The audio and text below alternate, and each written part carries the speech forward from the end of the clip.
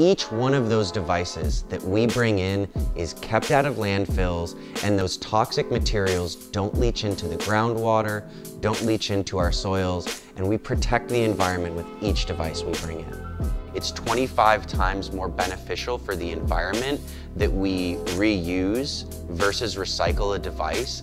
Some organizations are going to refurbish those devices for profits.